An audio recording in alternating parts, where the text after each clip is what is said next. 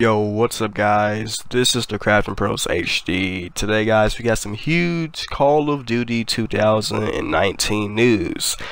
Now early on today, news broke that Call of Duty 2019 is actually named Call of Duty Modern Warfare. So Modern Warfare 4 will not be the title. So the next Call of Duty will be Modern Warfare, and it's a soft reboot of the Modern Warfare series. Now Twitter's blowing up right now, you know, YouTube's blowing up, everybody's making videos on this.